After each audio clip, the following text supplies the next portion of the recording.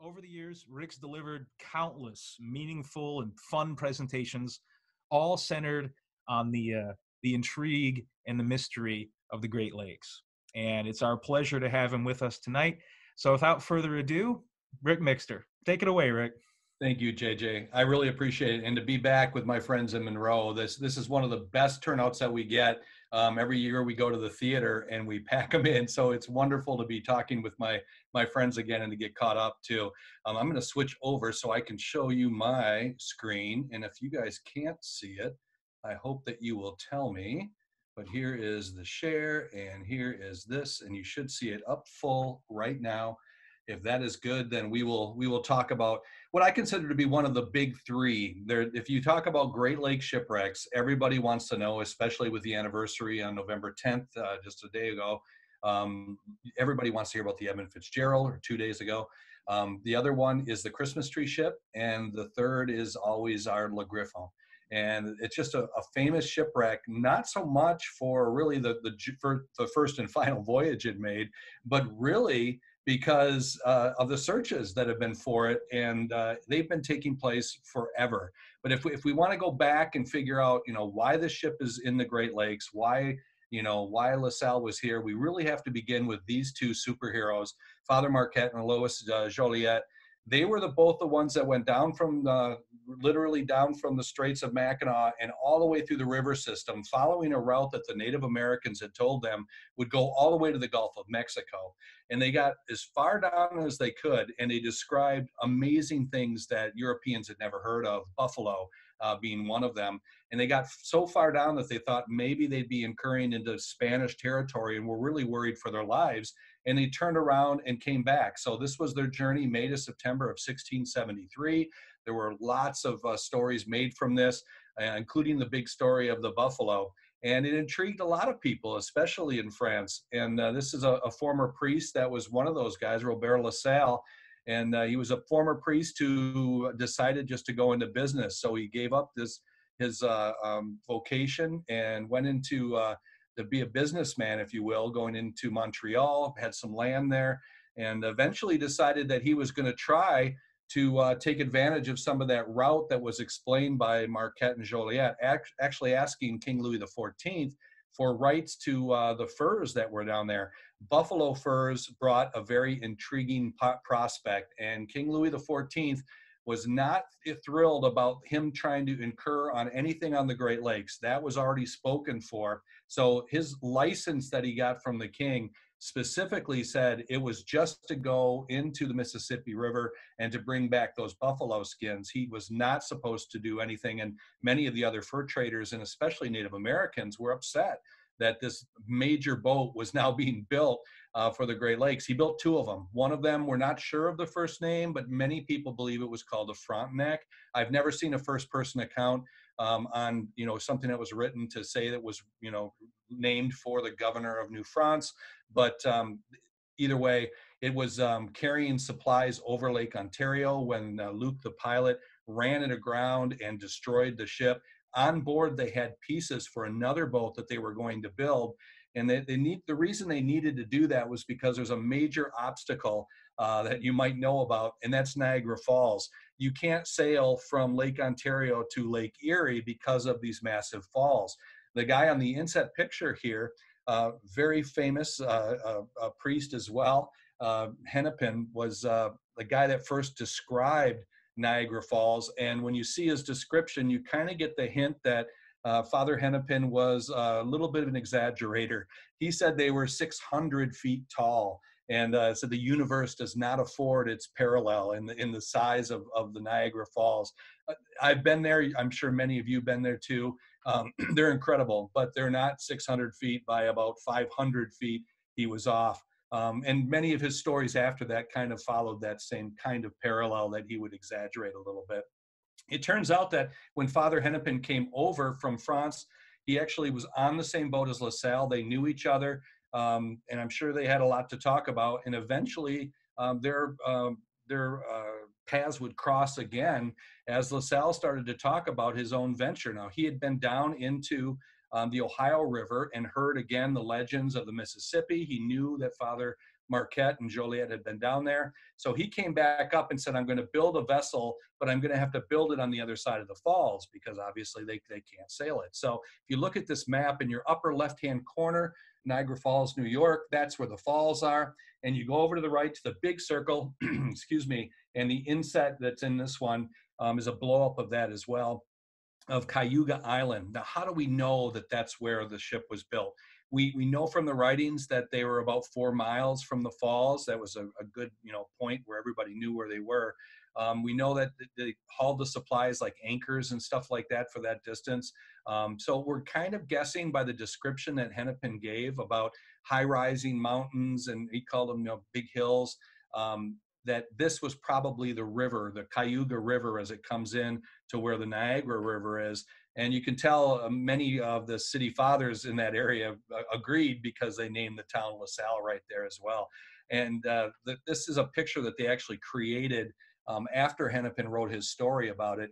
And if you look, they've got massive mountains in the background. This is totally exaggerated. And if you look in the left-hand corner, palm tree, which is a surprise for anybody who's been to Buffalo and to the Niagara area. There's no palm trees there, obviously. But this was the building of the ship. There were rumors that some of the Seneca Indians were not thrilled about this giant canoe, as they called it, and they were going to burn it. So they accelerated the schedule to get it out there. They finally got it into the water and fired off all of the cannons and sang Te Deum and decided to get underway. So they brought their crew together, including LaSalle. This is the area where the ship was supposedly built. There's a giant rock. This used to be closer in towards where some housing is right on the creek. And it's been moved now to this park area. And it was very interesting to kind of be in that area and to really think if this is the area that it was, that this is where this famous vessel was built and launched in 1679. This is the henchman for the organization. This is Henry de Tonti.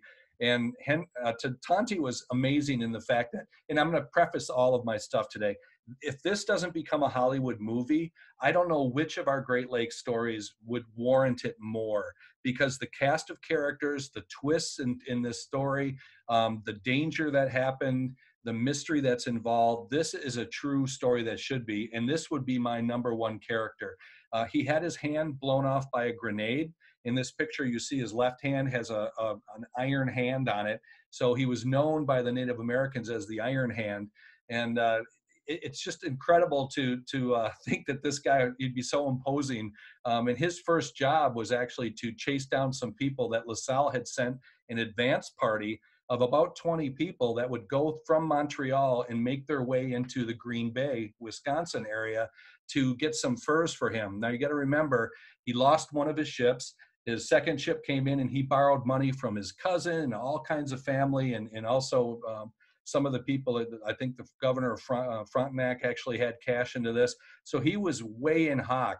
So he figured he'd hedge his bet and get some furs from the Potawatomi Indians that were all up in the northern Green Bay area. And so he sent an advance crew up there, and the majority of them disappeared. They just went AWOL, and so he sent Tonti off to actually find them. Let's look at a very early map of the area. This was actually published after the journey, but it's amazing to me to think that just through a compass and dead reckoning that they could figure out that we're kind of a mitt. You can see the Michigan there. You can see the general outline of Lake Erie and the massive long point there. It's pretty cool. So if you look at one in the lower right-hand corner, this would be the approximate area where the ship was launched and brought out. And it went around Lake Erie and up into the Detroit River. This is the first sailing vessel to ever go across Lake Erie and Lake Huron. As they went through that little tiny lake between, from the Detroit River that we know now and into the St. Clair River, it was the Feast of St. Clair. So LaSalle actually named Lake St. Clair, and the St. Clair River, of course, came after that. So he went through there and had to pull the ship. Remember, the current through there is crazy, like 12 knots at sometimes, 8 to 12 knots. Diving that river, especially into St. Clair, is one of the most frightening dives I've ever done, just because of the current that whips through there. Imagine them pulling a ship, and not, there's no roads alongside to walk on. They're walking the riverbank, pulling their vessel against that current because you can't sail against it. They finally get into Lake Huron.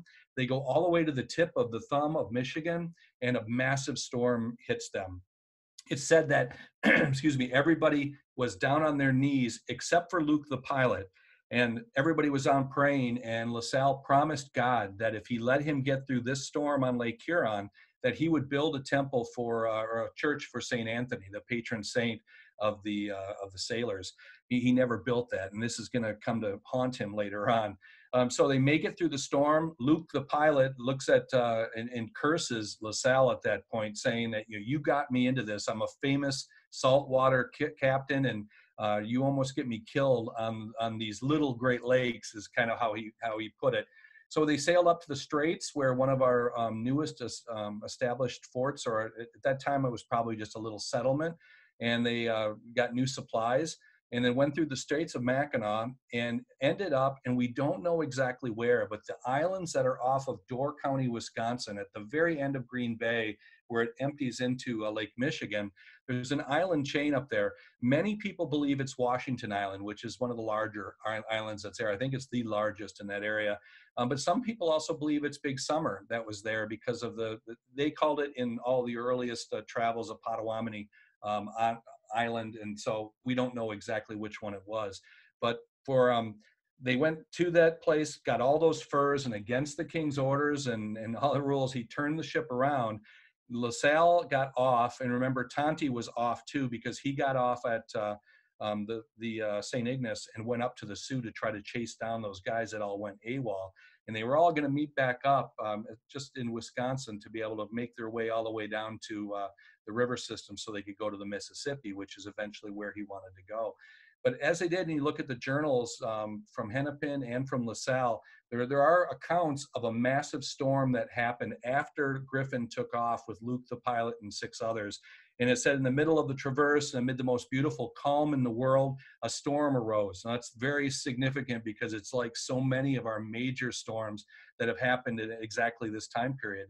The 11th of November is famous for the Armistice Day storm, where hunters were literally frozen because they were in nice, calm, warm weather like we just had, and it just went snap and became freezing cold. 1 million turkeys died in that storm as well. 1913, same thing, 2 storm systems that came in on pleasant times and then turned. And the Edmund Fitzgerald is another example. So here it is, calm, a storm arose. We completed the great passage in the darkness of night, calling to one another as not to part company. The water often entered our canoes, and the impetuous wind lasted 4 days with a fury like the greatest tempest of ocean. We nevertheless reached shore in a sandy bay.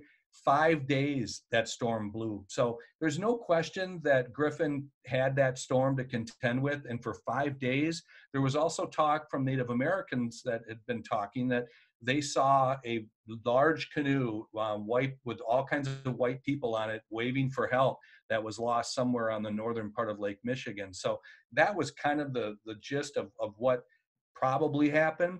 But really, LaSalle thought that Luke the pilot had gone AWOL himself, that he took all those furs for himself. All of his earliest writings was he believed that they had mutinied him and took the Griffon and then burned it once they got their cargo of furs that they had on board.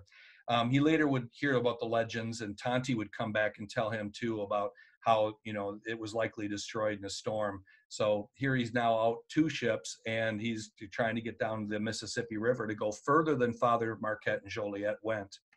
And he did. And here's a good, I'll get back to his story because it's going to get pertinent as we talk about another shipwreck that you might not have heard before. But here's a neat shot from 200 miles up.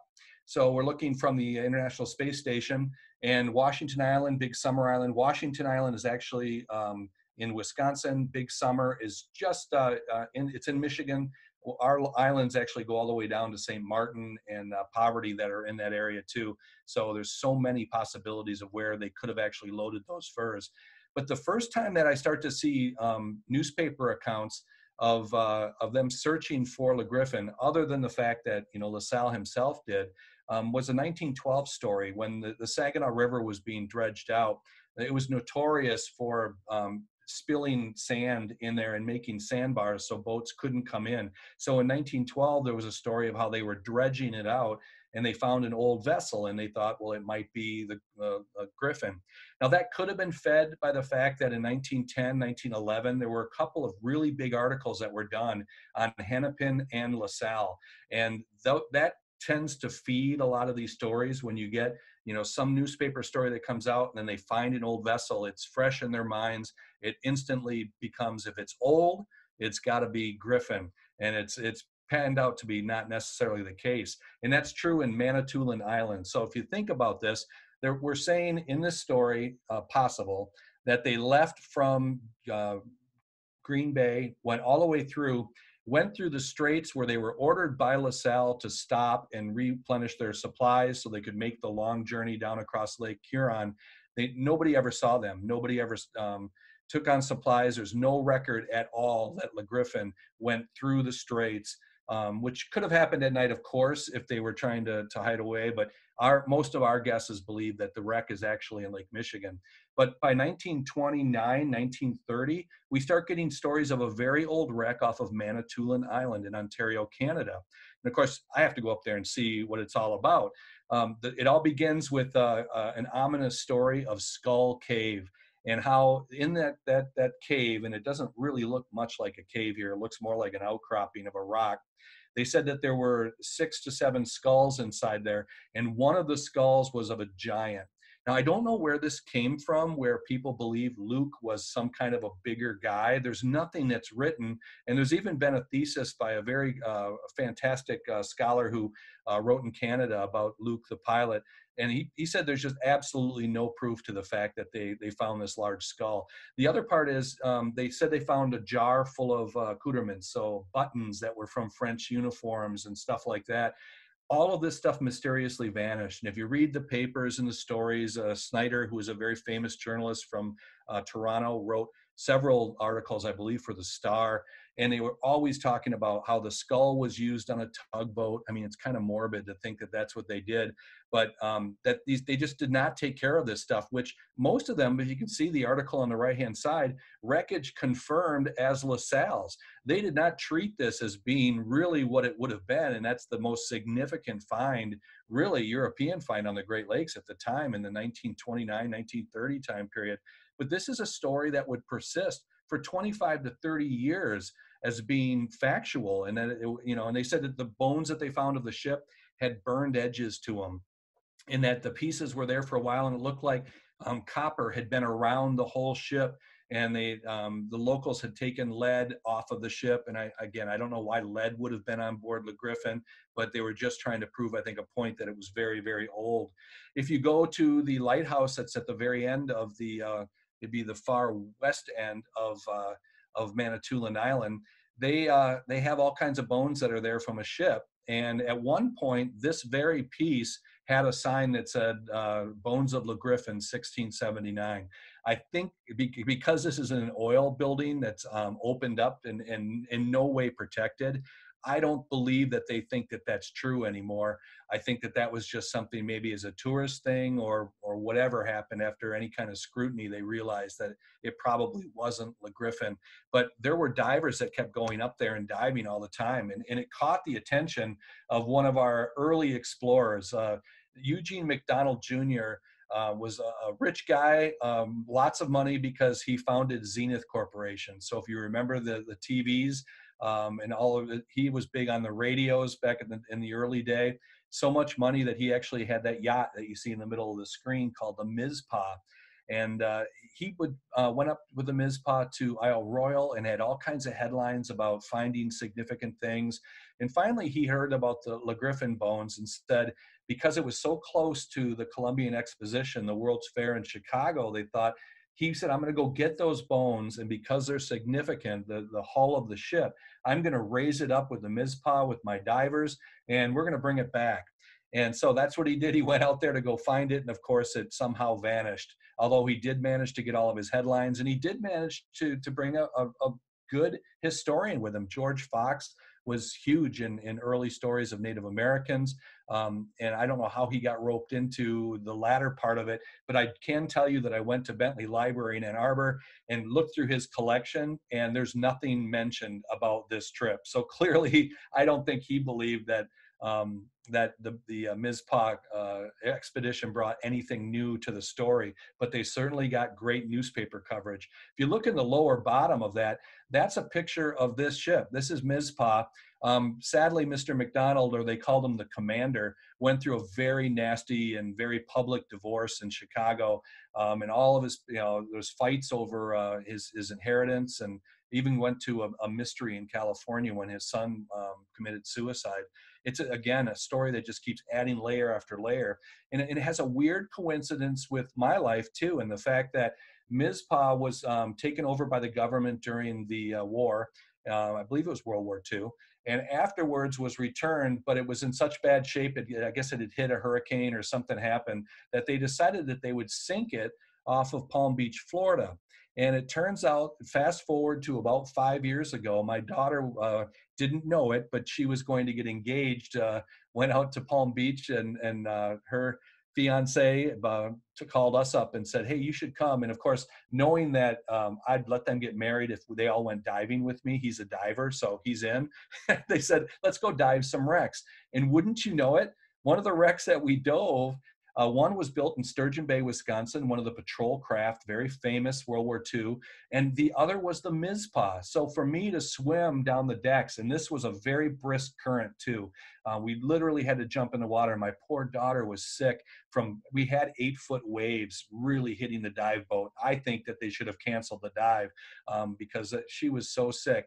The good news is once you jump in the water, the waves go away because you're under them at that point. But it was a great wreck to go see, and then to find out later on the connection to the Griffon is pretty amazing to me. Divers went back in 53, 54, and there's all kinds of headlines about them finding pieces and parts of what they said was a Griffon. There's even talk about them finding a cannon, which is significant because there was at least 7 guns on board, at least 2 big ones, and some smaller blunderbusses that were on there. So literally, if there's a cannon, it could be, but of course, no pictures. They never found one, never got a good lock on it. But it intrigued me enough to say, I'm going to hop in my car and drive up there, go into Canada, go all the way through to Manitoulin, and drive all the way back the length of the island to take a peek. And sure enough, right off of a little park by the lighthouse, I found a shipwreck down there. And it's only in about 60 feet of water. It's not that deep at all. And it's mostly bones. And there's some evidence that there was a fire on it. I'm not convinced that this is exactly the ship that they were talking about. But the truth is, there was a ship that burned right there. The Burlington burned there. So it's totally possible that what they saw was a more modern ship. Although the pieces and parts that they saw with lead, again, I don't know how true they were. And the location, literally, where I don't think the Griffon would have been, because it just would not have gone through the straits unnoticed and not stopped to reprovision. It's not like there's stores that they could stop off after there. That was the only spot at St. Ignace that they could have stopped to get any kind of supplies. So I don't believe that Griffon is up there. Of course, one story brings another. In 1934, Hessel, Michigan, which if you've been to the UP, it's not too far from Manitoulin. You would go more towards the west, heading towards the Mackinac Bridge. Search Bay, right here, is not too far. I think it's within 30 miles of the Mackinac Bridge, if I remember correctly. Search Bay being very famous in the 1913 storm as the destination for the Plymouth, which was going up there to get some logs. But I heard about a square shipwreck that was found, and there was all kinds of stories about how the Chamber of Commerce in Hessel wanted this shipwreck so badly. They were driving across the ice, and they said it's so old that it's got to be the Griffon, and we're going to bring it up. And I thought, I'll never find this shipwreck until I went to Google Earth and started searching in low water times. You can actually do a history search on Google Earth, and if you look in the lower bottom picture, that is a giant piece of wreckage that's there off of Birch Island. Now, the problem that you have is that Rick and his wife are now in Hessel, Michigan with no boat. I thought I could kayak out there, and it's way too far. And there was also forecasts for storms I said, no way, we can't do that. And so my wife goes, well, what are you going to do? I said, I'm just going to go around the dock and talk somebody into it. She didn't think it could happen. But I walked down to the dock and I started talking about shipwrecks. And this family, the boat from Chesaning, heard my voice and said, were you on channel 12? And that's WJRT, the Flint station. And they were from Chesaning. So they knew who I was. They knew about the shipwrecks. And they said, we'll take you out there. And to this day, my wife still can't believe it wasn't a plant that I didn't pretend, make this happen. These folks were so great. But the next morning we woke up to go out to the wreck, and sure enough, there's lightning in the sky and rumbling, and it was going to get mean. So I said, hey, if it's all right, let's go right now. They wanted to bring some friends out. I said, if we have time afterwards and the storm doesn't come in, I'll take them back out and give you a personal tour, but let's go see what we can find. So we went off the coast of the island. It's privately owned. There is a house on there, so you can't just land on the island. We stayed off the coast, and I dove in. Here's the propeller of their boat, and did a real quick survey, just kind of did some measurements, and sure enough, it's twice as long as the Griffon. Not that we ever really believed it was, but I wanted to make sure that there was some proof. And look at this giant bolt that was on here too. Definitely not part of the Griffon's construction. And that square sterns too, also, it makes it look like it was a barge or some kind of a lumber hauler that was used and then finally just disposed of. It's badly broken, but many things in the shallow water up there get ground up by ice and stuff too. So that's expected. The things you see, the clams on there, those are zebra mussels. It's a neat little wreck, but it's nothing that wouldn't take 10 minutes to see everything and go out. But we did get back, and believe it or not, we couldn't go back in the afternoon. It got so bad storming that the Mackinac Bridge was shut down. So we actually got to spend a little more time in my beloved UP. That's where I was born and raised, and waited till the winds calmed down, and then we finally came back down to Lower Michigan. There is another ship that came out around that same time period. Somebody found a very old ship off of Tobermory, Ontario, and it's into Georgian Bay. And you can tell in the upper left-hand corner, they thought so confident that they called it Griffon Cove. And there was a local guy named Ori Vale who swore that this was the wreck. And despite all kinds of measurements and people telling him, no, it's probably something smaller, he finally brought up all the bones and brought them into town where you can actually see them now today. He took this literally to the grave with him, that he was the finder of the Griffon, even though a complete thesis came out and said this was probably a Mackinac boat, which is a very small transportation vessel that was used after the larger canoes, the bateaux and stuff. But a very efficient little boat, just couldn't haul a lot of cargo. So that's what they believe it was. So it was significant. But Ori Vale to this day has on his tombstone, this is in Tobermory, discoverer of LaSalle's Griffon. Just very, very deep in his convictions that was definitely the wreck, and those bones are no longer in the water. But as I mentioned, they're on, I think, temporary display. If you want to talk about conviction, you've got to talk about the stories that came out in 2000 through 2005 to 2013, when the French government actually spent archaeologists down to Michigan and dive. And this stake was found in the water, which many people were told that it was the bowsprit to the Griffon. And the reason was because it was really old. Most people who instantly saw it, especially the fishermen, said, no, that's a fish net stake or a pound net stake. And they're pounded into the ground, and then the nets hang on those pegs, and they can, gill net fish. And that they had, literally thousands of them. In 1890, there was 844 licenses given out for these pound nets in northern Lake Michigan alone. So there's thousands of these found in the lakes. And if you look at a pound net stake really closely, this is a pound net stake right here. The two pieces of wood are joined together, and you can see the person cut it away to show how the pegs look. So look at the two pegs that are on this, and let me go backwards. Look at the two pegs here and the notch at the top. It is identical to a pound net stake. And I thought this was the end of it then. Even the French government basically said, we don't know what it is. It could be a bowsprit. They moved on, and I thought, man, that story's finally dead, until I turned on the news. And I found out that the government, Michigan, had given them the piece of wood. The archaeologist basically thought, hey, it's a piece of wood. We don't think it's from a shipwreck. If you want it, you can have it. And the next thing we know, it's up in Traverse City getting a CT scan to figure it out. And of course, I don't know if this was just for headlines, and I hate to point fingers, but the result was this. So again, it doesn't show anything. There is two pieces of wood that are joined together here. And one of the big questions I would have, if it really was from the Griffon, the very first sailing vessel ever built near Buffalo, why would they ever join two pieces of wood together? They had all the virgin oak that they could find up there. There was no reason to ever, especially basically a part of the ship that would have a sail on it, you wouldn't use something that would be pegged together either. So it didn't make a lot of sense on that story. But the state archaeologist of Michigan tells me that literally ever since he took the job, this is one of the biggest calls that he gets is how many people have found the Griffon. And I'd like Wayne Lasardi to tell you from his own mouth about what kind of a job this has been for the state underwater archaeologist. The shipwreck's been pretty interesting. It's the Griffon, of course, is the oldest European vessel that's thought to be in the Upper Great Lakes.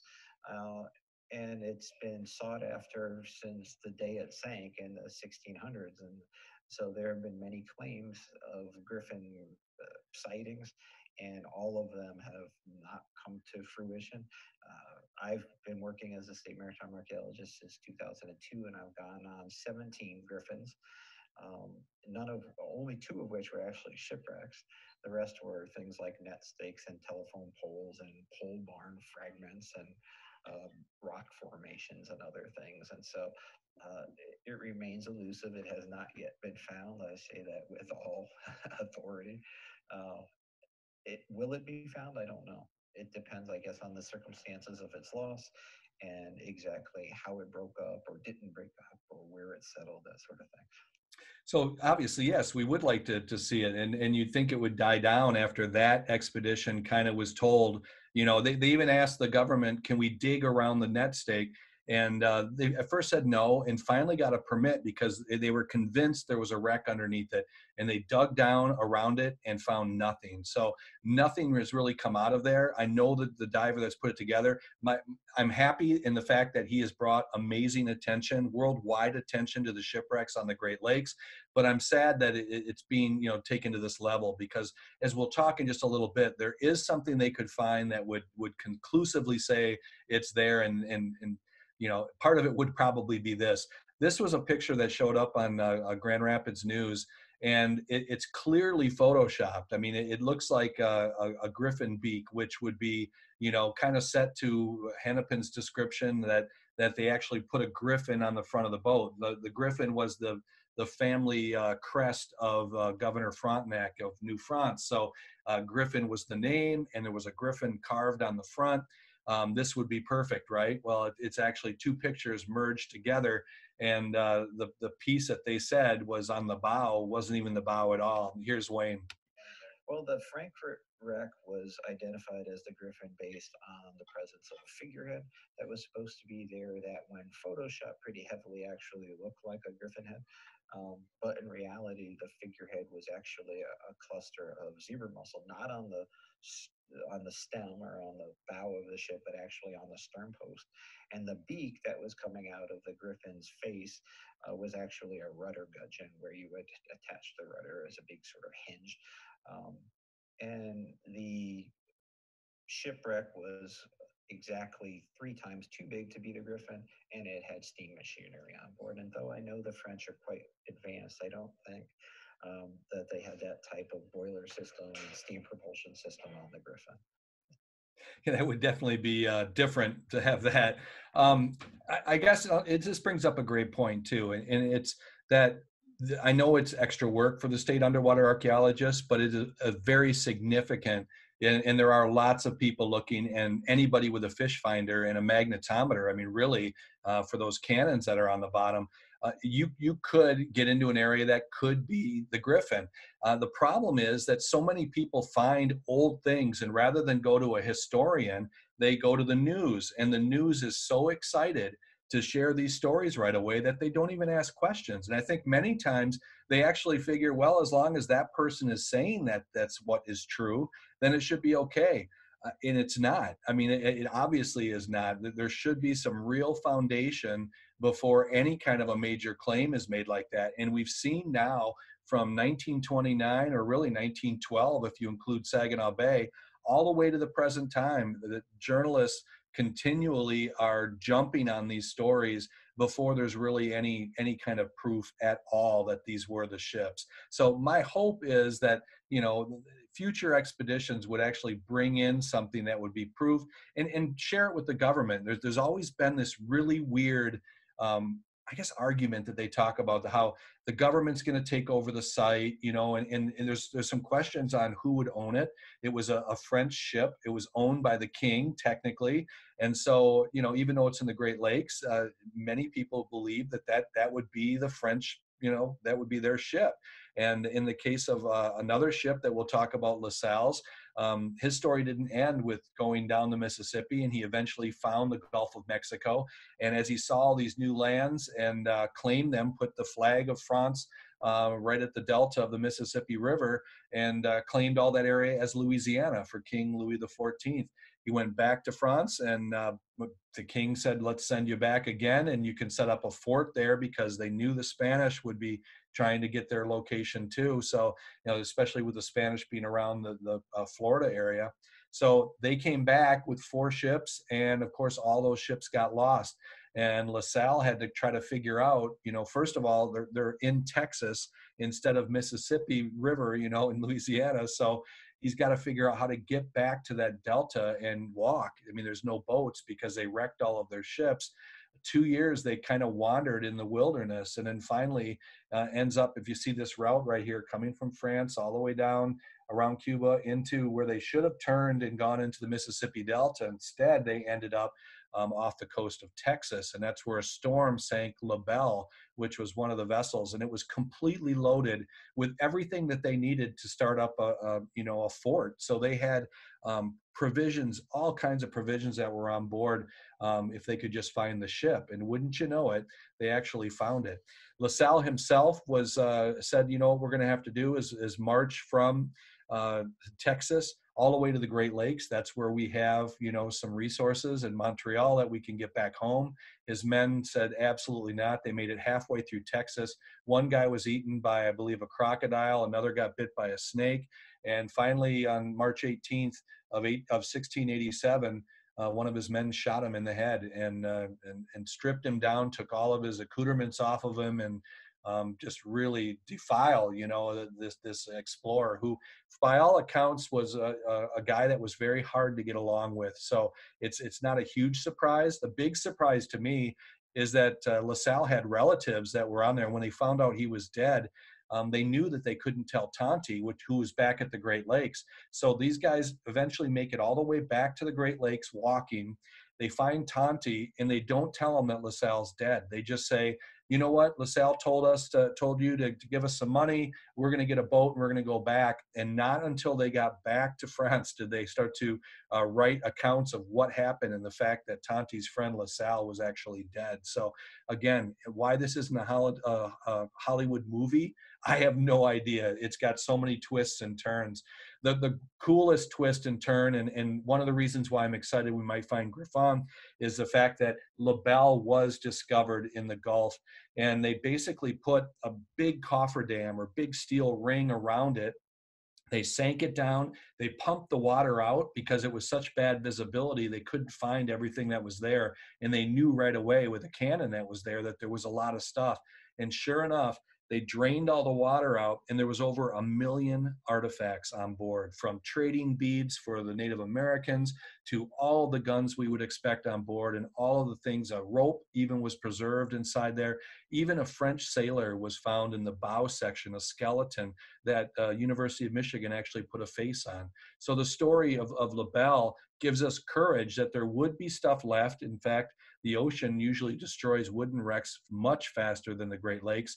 We have stumps in the Great Lakes that are from 10,000 years ago, 8,000 years ago, just, you know, after the Ice Age.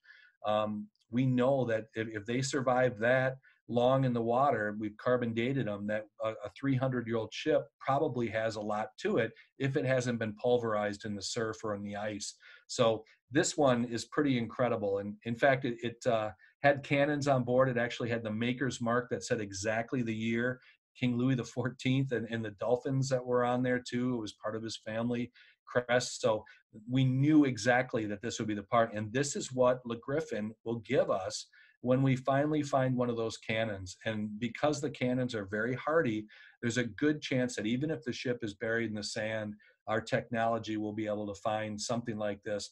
The hope being, of course, that we would find a more intact wreck to learn more about it. But with the bell, I mean, we actually have a complete, now freeze dried. They brought those pieces up and they brought them into an amazing museum. In fact, if you don't mind, why don't I run out there real fast and I'll show you the museum real quick of what they have and what we're looking for on the bell. Hold on, I'll be right back.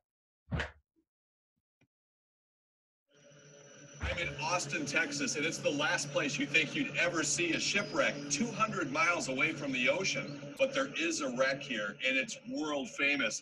And it's the end chapter for one of the Great Lakes' most famous explorers. Let's go take a look.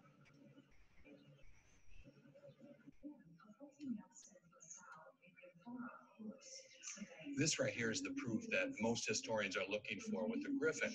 This is a 17th century cannon. It actually has the emblem of Louis XIV on it.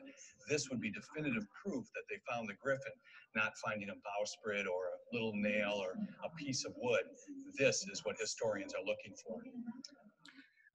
Very exciting to be able to see that big cannon lying there, and the fact that, you know, we probably will be able to eventually see pieces like that.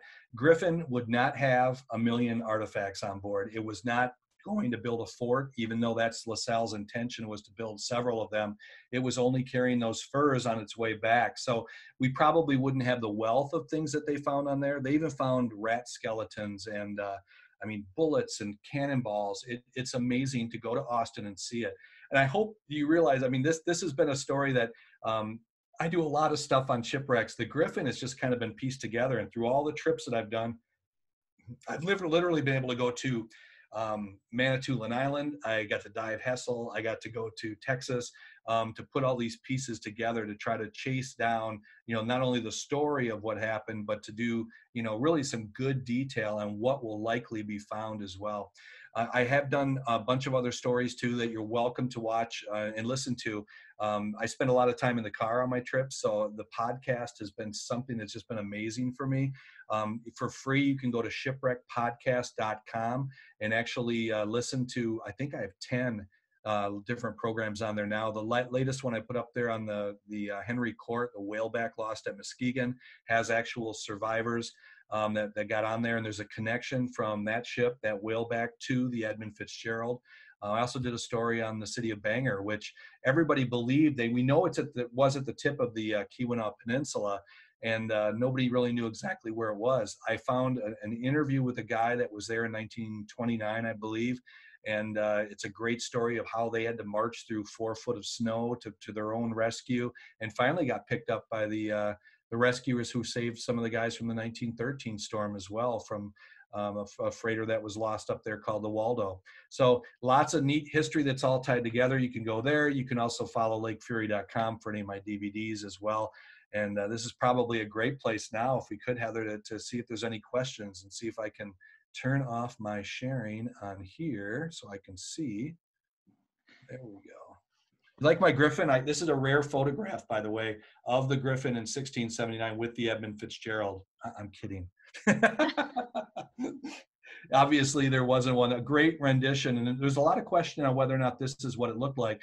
La Belle was actually a kit-built ship, meaning that there's numbers to reassemble that boat. And if you look really closely, you can see them when you're there.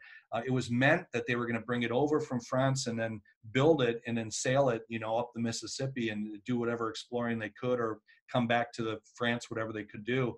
But they realized that it just wasn't worth building, you know, remotely. So they built it in France and brought it here. And that's where ultimately it was wrecked.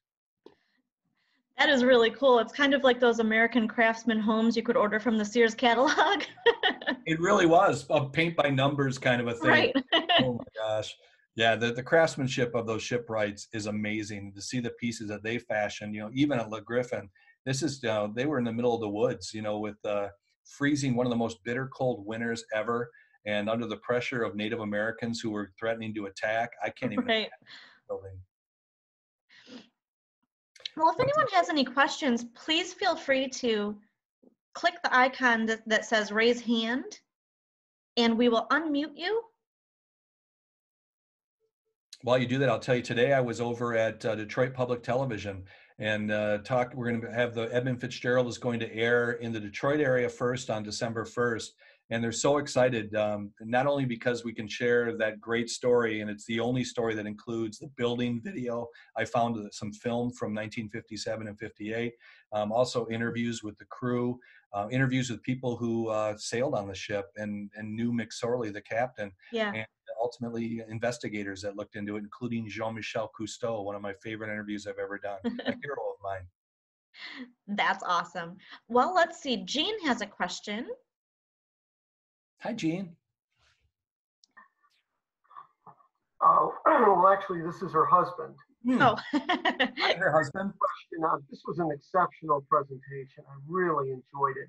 Was this Thank you. recorded so that I can let some friends know that they need to see it?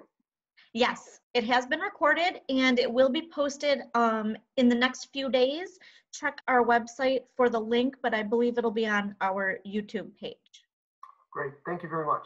Sure. Thank you. I appreciate you tuning in. And now let's see. Richard has a question. Yeah, hello, Dick Micka here. Hi. Can you hear me? I can. I can see you. You probably can't see me though. Why are you Anyway, writing, Dick? After the Griffon went down in that terrible storm, LaSalle made it out of there, but that was the question. He came across Michigan somehow, didn't he? He had to walk. Well, he actually, because they had several canoes waiting for them when they got to Green Bay, remember he sent an advance crew that most of them split. They went AWOL on him, but he did have enough people that did go there and gave him the furs that left. And then most of his party got on board these canoes and went down. And that's when they got stopped by that 5-day storm and ended up eating a porcupine to stay alive. They said porcupine with squash was their meal for the night, which, if you know, porcupines are very slow. It's easier to catch. So Yeah, did he come across Michigan then with the canoes or walking somehow? No, he sailed down because it was in Green Bay, Wisconsin. They actually went down the river system, and they had a route to go down the Wisconsin River and go into the Mississippi eventually, and then go all the way down. So they didn't come back to Michigan that I know about. In fact, he would have gone all the way down to the Gulf, and then, yeah, I think he did eventually have to make the voyage back up, but that would have been, a year or so later after the 1679 expedition to go down. Well, thank you very much. My pleasure. Great talking to you. Same here. And here's Mick. Yes. Hi, Rick. Hi, good to see you. I guess I don't see you. I wish I had a question, but it was just a fantastic presentation. Much appreciated. Checked out some of your Fitzgerald stuff in the last couple of days. Beautifully done.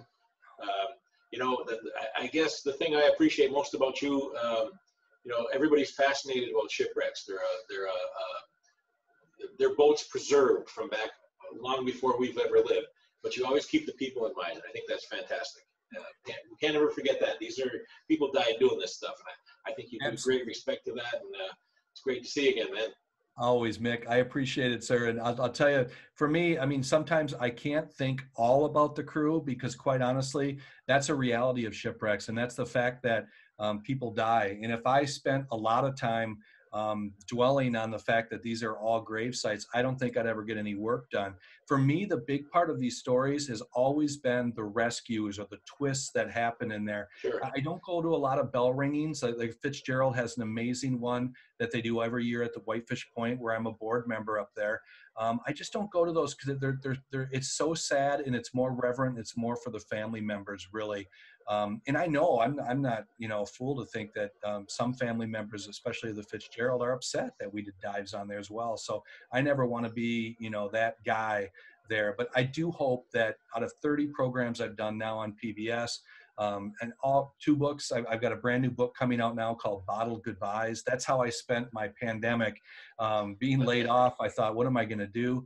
I went through hundreds and hundreds of newspapers on several different sources online and searched all of the most famous of the bottled messages stories, starting with Christopher Columbus and going all the way through to Titanic, and then eventually, of course, the Great Lakes, where there was 3 different bottles found from the Christmas tree ship. So it's a 200-page book. Today, I sent it to the printer, and on PBS, I plugged it.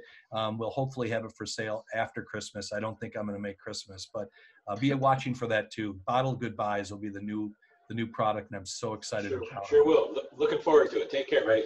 Good hearing you. All right, we'll see you. All right. And a question from Thomas. Thanks, Rick, for a great presentation. Thank you, sir. It's a little bit of a research type question. For the Edmund Fitzgerald, did you visit the Great Lakes Museum in Toledo, Ohio, or the archives for the Great Lakes at Bowling Green State University? Both fantastic resources, and I'll be honest with you, that's usually where most the smarter researchers will start. I was lucky to find a lot of my stuff at libraries that aren't even maritime, so things that were just labeled incorrectly, but I kind of had a hint of what they were. But Bowling Green has been a fantastic research place for me all the time. Milwaukee Public Library is another, and I'll be honest, for a lot of this stuff, there's a lot of historians, like for the Griffon, Brendan Baylod is one of the premier historians on this. He's got all the books. He knows so much more than I'll ever know. He's forgotten, quite honestly. So there are people that there's better sources out there, certainly, for a lot of this. I just love the stories. I love the twists that are in there. And I just love to share them with audiences. And as long as people keep showing up, I'll keep telling them. Okay, thank you very much. You're very welcome. Thanks for the tips, too. Those are great places. And here is Ken.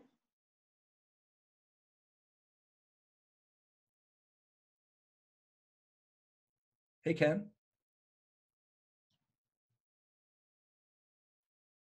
Hey, Ken, we can't hear you, so check if your microphone. You should have received a pop-up that says we've allowed you to speak. There it is. There we go. Hey, Rick, thank you. Can you hear me? I sure can. Okay, thank you very much. A little background for me. I was part of the University of Michigan archaeological field crew that worked on Summer Island in 1967. And yes, there were trade goods. The problem was, once they're traded to an area, you have diffusion, and one cultural group could trade to another cultural group. So we could never say that, that was the harbor. But we spent 2 months there on the island, part of the summer science camp program as well. Wonderful experience. I've always been intrigued by LaSalle and the Griffon. Jatel's diary, following LaSalle on his fateful trip back to Montreal, where he doesn't make, is a wonderful read. If memory serves, 2 of LaSalle's ships there weren't lost. They actually mutinied and went back to France. And then one was lost, and then La Belle, like you said, was sunk and then recovered in Matagorda Bay. Wonderful, wonderful story. Love what you're doing. Keep the story alive. We got to find it. I know.